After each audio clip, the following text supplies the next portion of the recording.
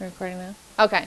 So today we're going to work on some more polygons, but we're going to use the formula from last class to review in 1 and 2. And that formula for the sum of the interior angles, so what do they all add up to? Okay, what are all of the angles in an octagon? All of the angles in an octagon.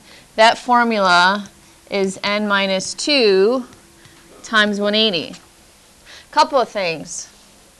That n minus 2 is the number of what in the polygon? Triangles.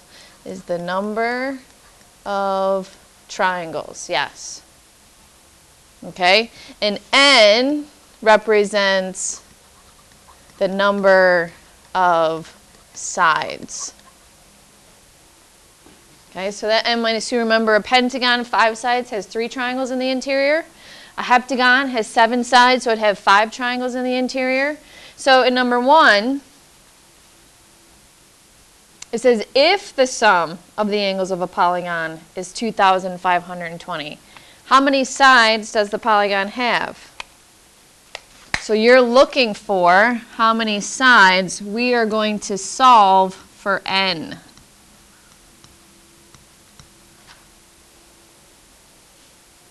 Okay, we know they all add up to 2,520. So that equals, since I don't know what n is, we actually have to write the formula n minus 2 times 180.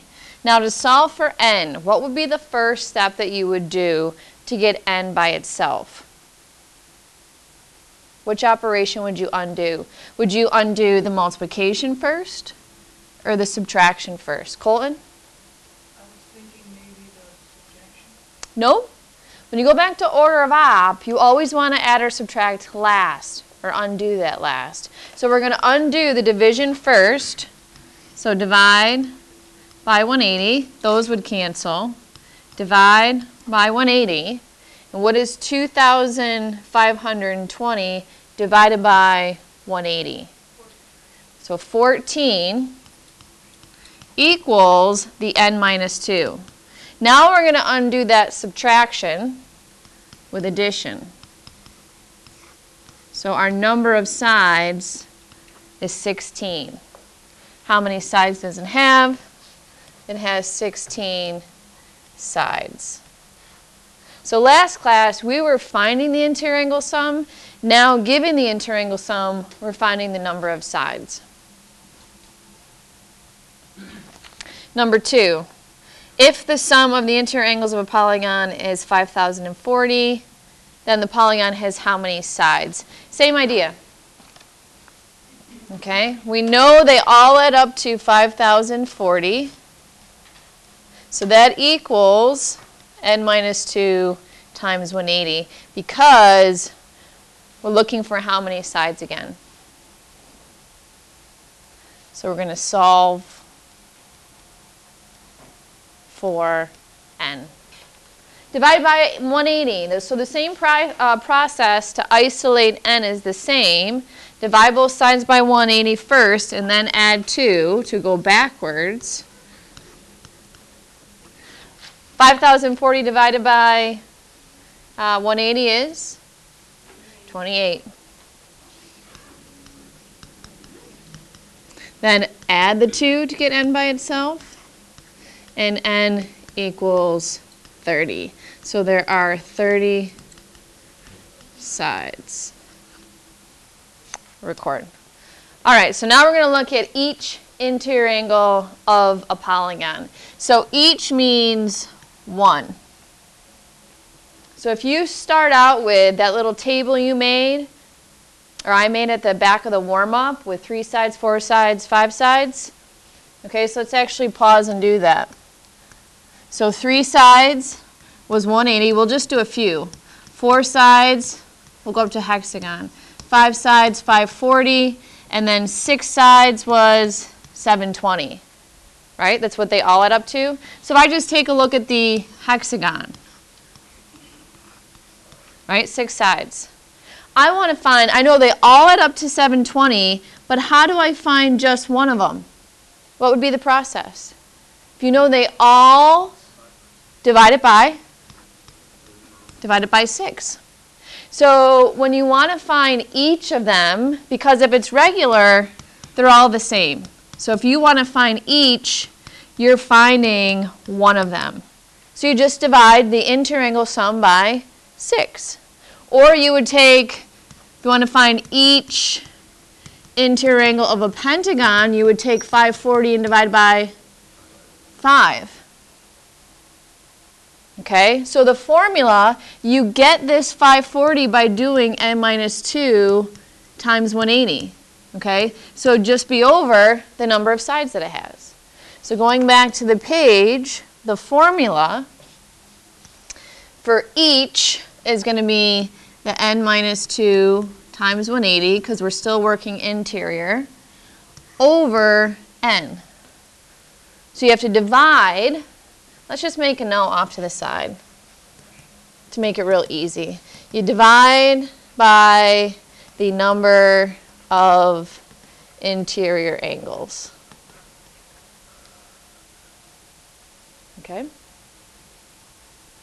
So for the first one, okay, note it says regular. They all have to be the same, because if they all were different, you couldn't find the measure of one. So that means they're all angles. I'm going to use the congruent symbol. All angles are the same. All right, the first one. Find the number of sides. Okay, so we're looking for n. Find n of a regular polygon whose interior angles each measure 160. So that means n minus 2 times 180 over n, that's the each part, is going to be equal to 168. And let's just set up 4. Okay? It's the same, and then we'll go back and we'll solve each. So find the number of sides. So this is saying find n. Number of sides is n. Of a regular polygon whose interior angles each means we have to do the n minus 2 times 180 over n equals 171. So we'll solve the one on the left together, and then I'll have you solve the one on the right.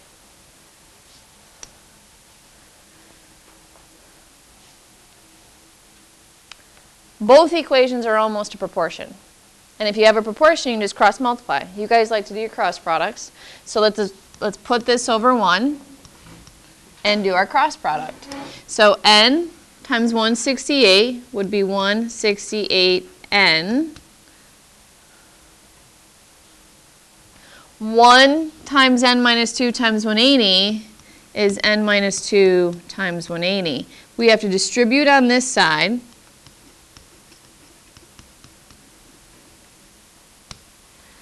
(180 times n is 180n. 180 times 2 is 360. You want all the n's on the same side of the equation.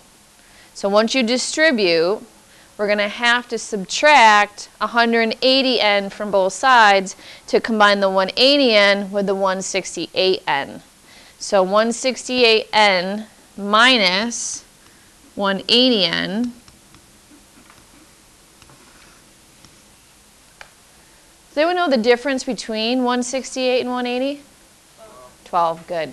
It's going to be negative because the larger number is negative, so negative 12n equals negative 360, which is good because we want to end up with a positive. And it's negative divided by a negative that'll give you positive. So n equals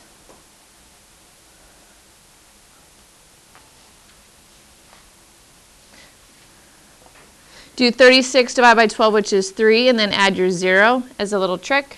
So the answer is going to be 30 sides. So take a minute to solve 4, and then I'll put it up on the board. Try to follow the same process. In this cross product, n times 171 is 171n. And then 1 times n minus 2 times 180 would be n minus 2 times 180. Because 1 times anything is itself. But you have to remember to distribute the 180 through. So 180 times n is 180n minus 360. Subtract the 180n, so you have all your like terms on the one side. And we get what here?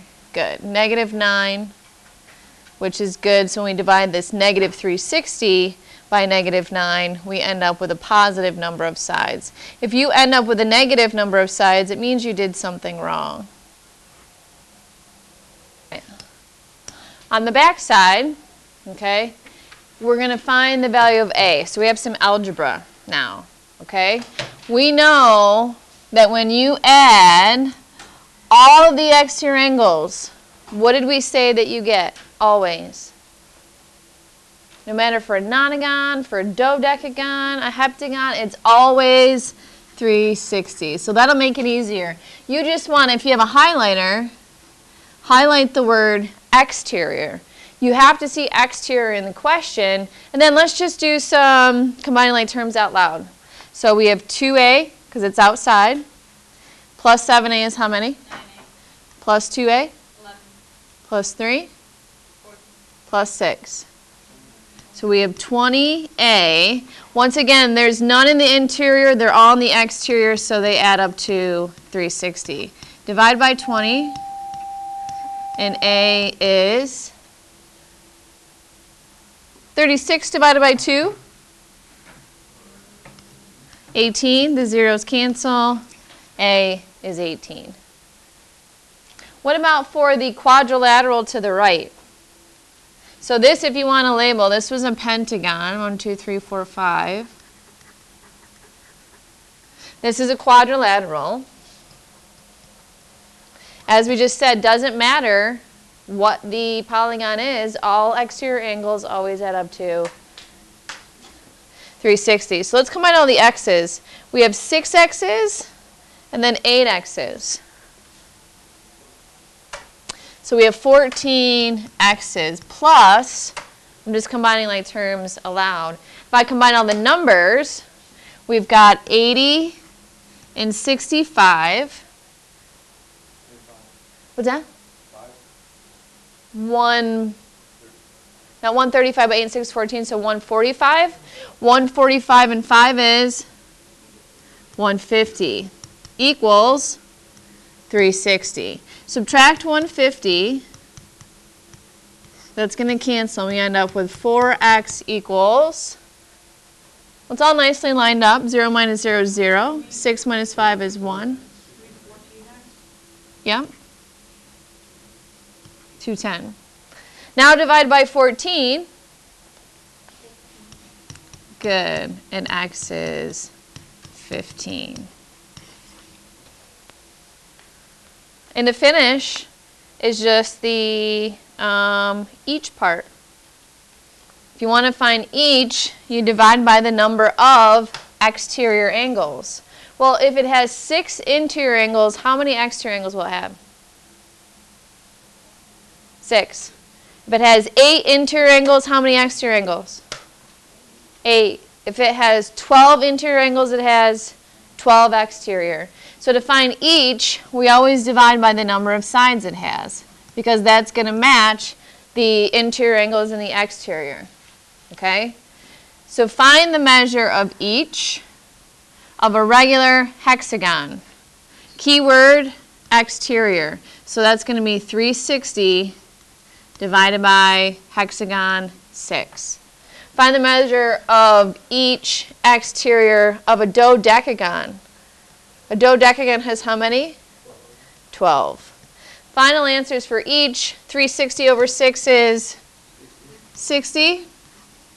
And 360 over 12 is 30. That's how you find what each one would be in the outside. Okay? And the last one is the same formula, except for this time, find the number of sides. We're going to solve for n. Find the number of sides. So this is find n of a regular polygon whose exterior angles each measures 72. So 72 equals 360 over what? Find the number of sides of a regular polygon whose exterior angles each measure 45. So we did 45. We got that by taking 360 and divided by what? Yep. So now we have to solve for n. Another way to do it too, if you notice, if you put this over 1 and multiply your cross product, so 360 equals 72 times n and divide by 72. You'd really just need to take 360 and divide by the angle, and that'll tell you how many sides. So 360 divided by 72 is, so this is a pentagon. Didn't say to name it. So if we take 360 divided by 45, we get, so an octagon. I almost wrote octagons. It said find the number of sides.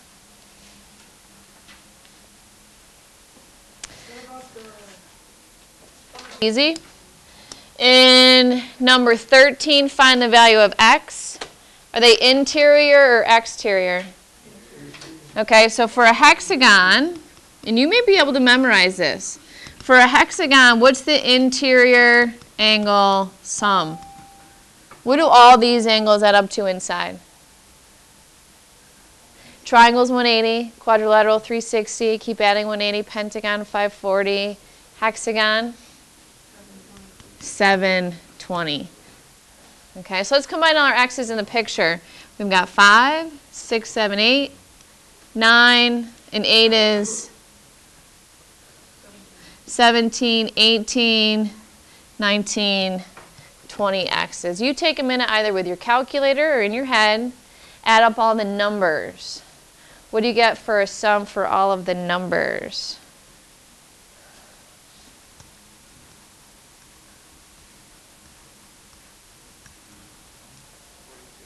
You got 22? What did someone else get? Let's start with the positives. Positive 1 plus 1 is 2 plus 32?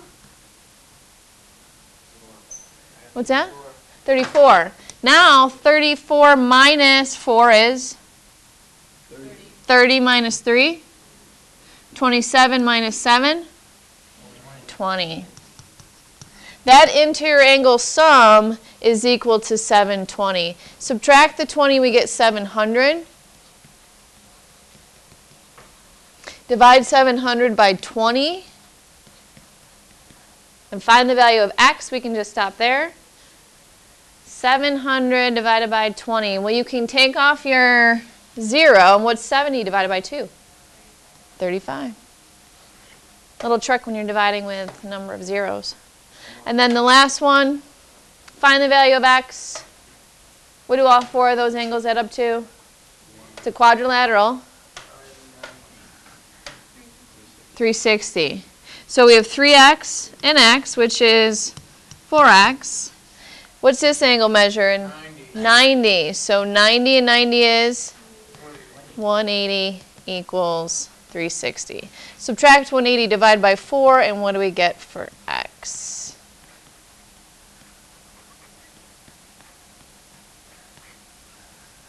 Well, 4 times 4 is 16. Good. 45